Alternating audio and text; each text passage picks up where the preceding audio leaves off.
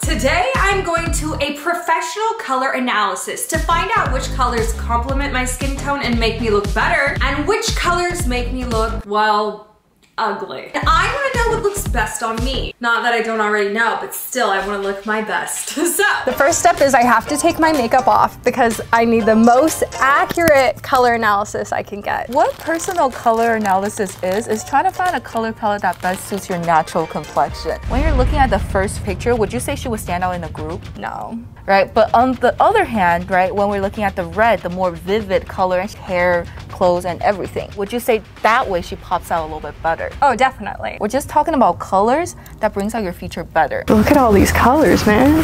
Oh my god, I'm gonna look so ugly after no makeup on, the hair's going back. How do you feel about taking off your necklace? I'll take that. I'll get naked after that. I look like an egg. Girl, you look great. You're either gonna be more on the warmer side or more on the cooler side. And we want to take a look at your middle third, your under eye, lips. Trying to figure out which one of your under eye is a little bit less like dark, a little bit more lifted. And when you're talking about just the under eye alone, I will say that this one tends to bring out your under eye a little bit more. Because when we come here, you see how your under eye is a lot more lighter. Looking at myself in a way I've never seen myself before. Kind of scared. So when you're looking at your apples of your face, this makes it really dull. It's almost like it sags a little bit, especially if you're looking at your chin area. You see how this is much more lifted? So this is not a very good color on you. This is not a very good color on me. No, not at all. Do you see how this immediately washed you out? Dead. She's deceased. When we're looking at these deep, dark colors, you see how there's almost dots all over your face? The acne. The acne that doesn't exist over here. So far, this color actually suits you really, really well. So I should dye my hair this color. So when we're looking at this side, yeah, no. This one's not cute on you, right? This is not cute. You see how over here you have no structure on your face, but here actually you tend to even out your overall skin tone a little bit better. I kind of feel ugly, but in some ways I kind of feel like better than I've ever have, but kind of ugly still, so it's okay. I'm learning. Not giving. Horrific. You don't suit these muted colors. This is a summer bridging into autumn. This is a true summer, and then this is a light summer. From here to here, do you see how this is actually a form of washing out? This is not so pretty on you. True summer is the best out of the summer set. Compared to, like, for example, this set over here. Oh god. Do we see what I mean? Do you ever wear these colors? Probably the most. Oh, okay. This is so bad. It's so bad. It's really bad. Oh god, that's worse. It's just as important as knowing your best color and also your wrong colors, right? These colors, let's just try to avoid them. This one we like, right? It didn't lose all the feature like the other season. True, exactly. I do like this one. A really nice set of colors for you. Kind of like the color of my hair. Oh, let's take a look at a possible bridge for you. You see how from here to here, it's kind of like what look you want to go for, but both suits you pretty decently. But you see how your skin tone's very even here? But your skin tone is also very even here. Yeah. Because these are bridging season. Bright winter bridging into bright spring. But the second I pull this bright spring off of you, going into any other spring, you're not gonna like them very much. Right? And then when we come here, you look a little sick. Just came out of the hospital. I'm feeling good. Okay, I like that. Very positive about this. I might be able to keep the hair color. Do you like blues? Oh, I love blue. Okay, what kind of blues do you like? Oh, not that one. Ooh, this one I don't know too much about. Then when we come here, you see how it's a lot better. Any bright, vivid color is going to suit you pretty well. It does look like you are a bright winter. That's the rarest season. A bright winter? A bright winter. I am the rarest season? Yes, you're literally the rarest season. Period. So when you're looking at this, there's black, right? You got a good selection of this, but I think this is actually the section we're gonna have to cross out for you. I believe so too. Because we don't love the pastel on you, but we love these vivid tones of color on you. Yeah. We're gonna first just... Oh yeah, goodbye. RIP to the pastels. Wasn't a pastel girly anyways, don't care. Get her out of here, she didn't look good on me. How do you like browns? I'm not really into browns. That's great, because brown's not in your palette. That's great. Let's go back to your best kind of brown. The bright one, even though it's the darkest one.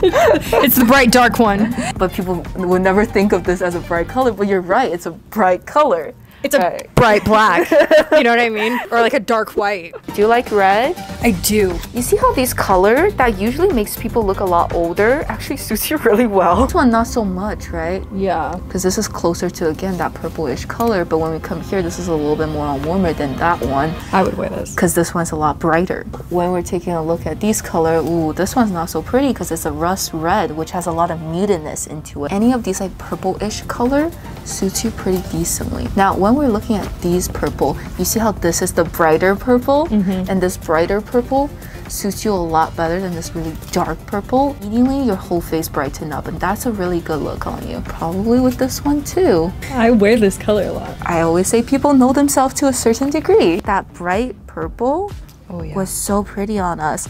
This one over here, gorgeous on us, right? And then also these fuchsia colors, also pretty good. But this one we're gonna cross out because it just doesn't make it onto our list. Purple is a really good set for us. And funny enough, look at how much purple color we have. We're getting some more good.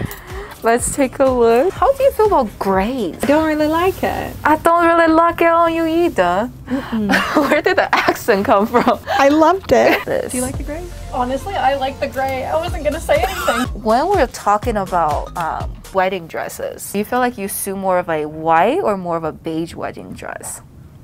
I've never once thought about getting married, so I couldn't tell you. Oh, if we were to, which color would you think suits you a little bit better? No one get excited out there. Girl, white.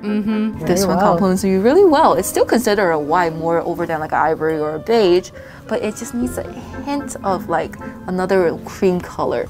But once you get here, it's not that pretty on you.